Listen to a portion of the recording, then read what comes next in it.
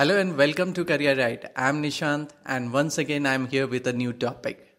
And my today's topic is object-oriented programming with C++ interview questions and answers. So without wasting time, let's get started now.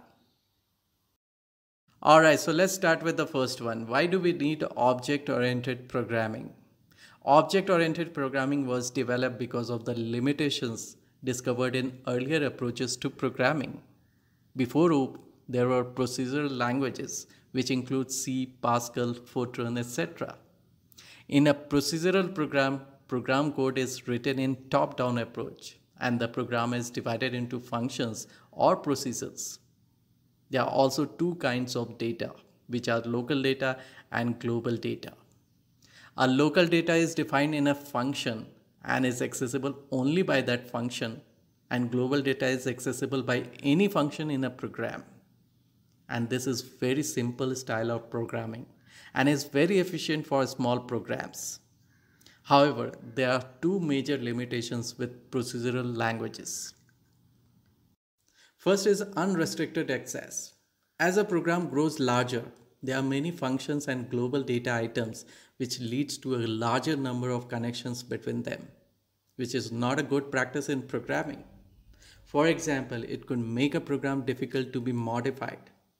Suppose when a global data item's type is changed from integer to float, all the functions that access that particular global data item must be modified to work with a float data item.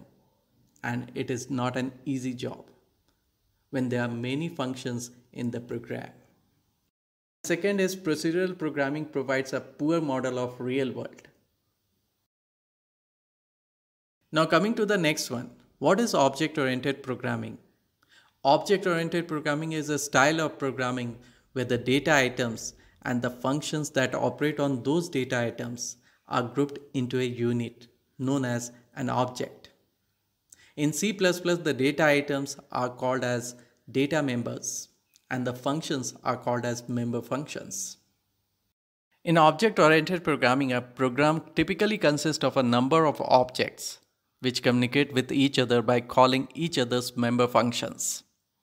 Programming languages that support object-oriented parallelism are C++, Java, C#, Python, PHP, and many more.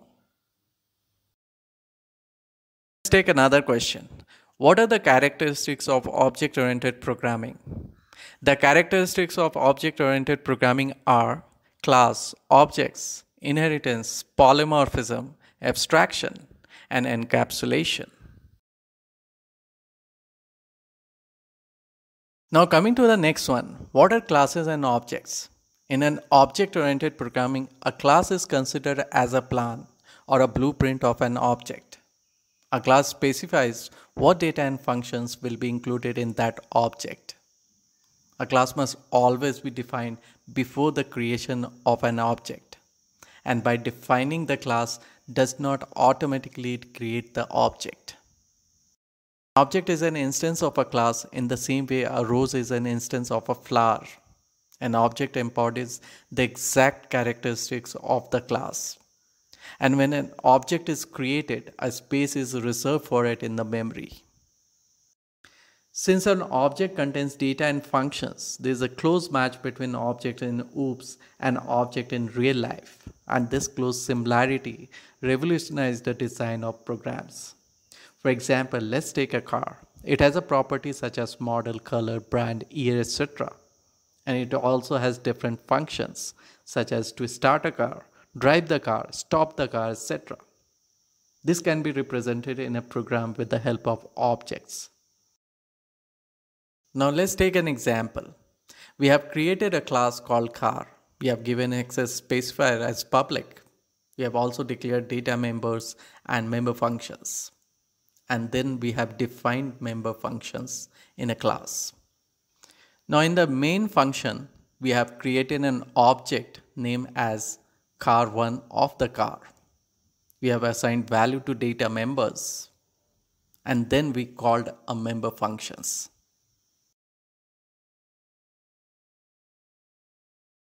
Now let's take another question. What is inheritance? Inheritance is one of the core concepts of OOPS. Inheritance is a mechanism where one class acquires the attributes and member functions of another class. The class which is inherited from is known as base class, whereas the class that inherits from the base class is known as derived class. Derived classes can inherit the characteristics of the base class and can also add new ones of their own. Now, in order to inherit from another class, we can use colon symbol. Now, we have an example over here where the vehicle is a base class and the class car is inherited from the base class vehicle is a derived class. Now coming to the next question, what is polymorphism? In simple terms, polymorphism means more than one form, which means that an entity behaves differently in different situations. For example, a man possesses different behavior in different situations. He can act at the same time like a father, a husband, or an employee. In C++, we can implement polymorphism in three ways, such as function overloading, operator overloading, and function overriding. Now let's try to understand each of them. And the first one is function overloading. In C++, you can have two or more functions with same name, but each function with different parameters. And depending on the number of arguments or type of arguments that is supplied when calling a function, the function with matching parameters is called. Function overloading is a type of compile time polymorphism. Now coming to the next one, operator overloading. In C++, we can change the behavior of an operator in a program. We can overload an operator only when we are operating on user-defined types such as objects and structures. We cannot use operator overloading on basic types such as int, double, float, etc. Basically, operator overloading is same as function overloading, where different operator function has the same symbol but different operands, and depending on operand, different operator functions are executed. Operator overloading is also an example of compile time polymorphism. Now let's understand function overriding. Function overriding is like creating a new version of an old function in a child class. In C++ inheritance, you can have a function with the same name in both the base class and the derived class. However, when we call that function using the object of the derived class, the function in the derived class is executed instead of the one in the base class. And this is known as function overriding. Function overriding is a runtime polymorphism. Now let us understand what is the difference between compile time polymorphism and runtime polymorphism. In compile time polymorphism, the C++ compiler will select the required member function at compile time, whereas runtime polymorphism, the required member function to call is established at runtime. Compile time polymorphism is also known as static binding. Runtime polymorphism is also known as dynamic binding. Compile time polymorphism can be achieved by function overloading and operator overloading, whereas runtime polymorphism can be achieved by virtual functions and function overriding. Compile time polymorphism is faster in execution since it already knows which function to call, whereas runtime polymorphism is slower in execution as compared to compile time polymorphism. Coming to the next question, what is abstraction in OOPS? In object-oriented programming, data abstraction or abstraction means displaying only essential information and hiding away the background details. Data abstractions provide an interface to the user while hiding away the implementation details of the program. One example of data abstraction in C++ is the use of header files. For example, log function that returns the natural logarithm of a number is present in the header file called cmath. In the program, we don't have to know the algorithm of calculating the logarithm of a number. We simply call the log function with an argument and the logarithm of that argument is returned. And thus the details of implementation are hidden. Now let us understand what is encapsulation. Encapsulation is one of the key features of object-oriented programming. It is a process of grouping similar code in one place. That is, related data members and functions are grouped together in a single class. Encapsulations makes our code cleaner, easy to read, and provide better controls for the modification of our data items. For example, to calculate area of a rectangle, we need three things: length of the rectangle, breadth of a rectangle, and a function to calculate the area of a rectangle. And all these related members are then grouped together into a single class where you can conceptualize better and read easily. Now let us understand what is data heading in C++. Data heading means the data are concealed within a class so that it prevents accidental accessing by functions outside the class. The primary mechanism for hiding data is to put the data in the class and declare them as private. Private data and functions can only be accessed from within the same class. Data hiding is designed to protect programmers from honest mistakes. Coming to the next question, what is the difference between C and C++? C follows a procedural programming paradigm, whereas C++ follows an object-oriented paradigm. C is a subset of C++, whereas C++ is a superset of C.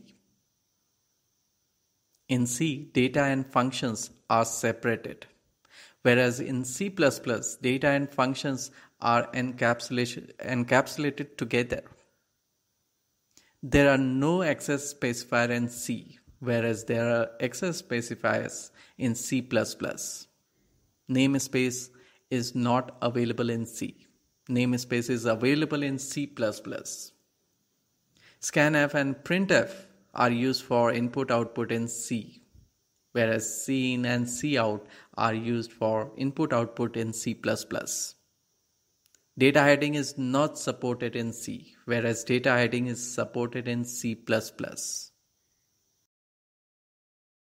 Now let us understand what are the access specifiers in C++. Access specifiers decide how the members of a class can be accessed by different members outside the class. In C++, there are three types of access specifiers, that is public, private, and protected.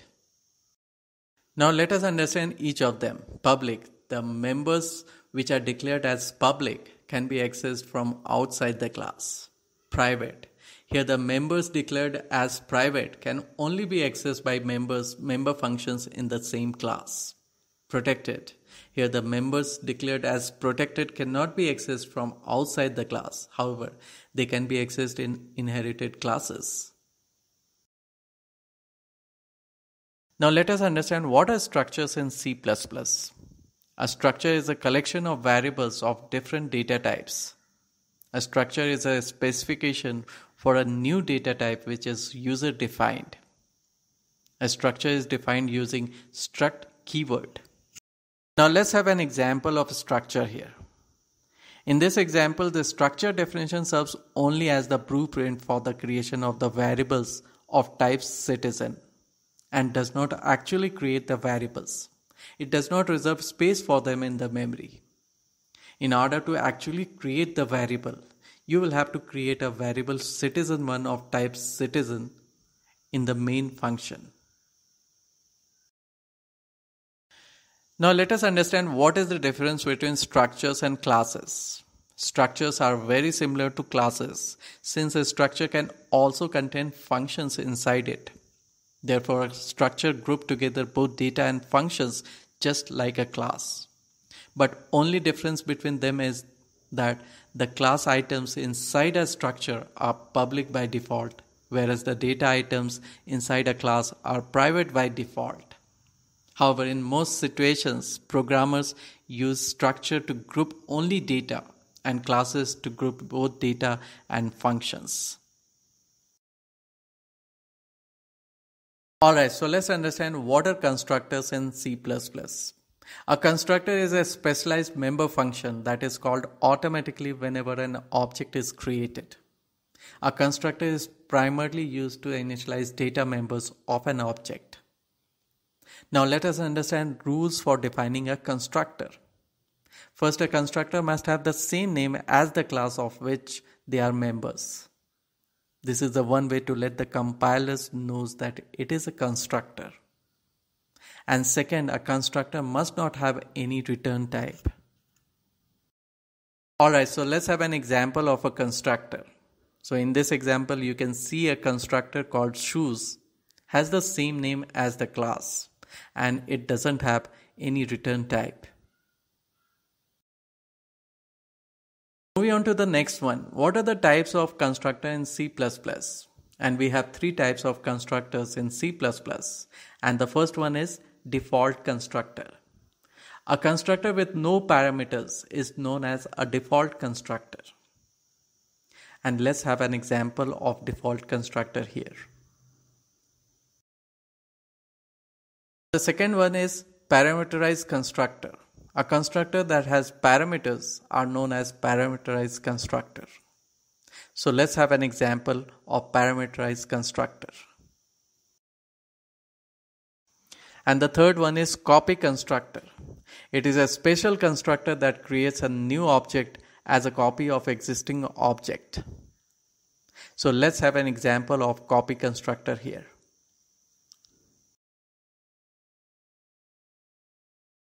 Now let's understand what are destructors.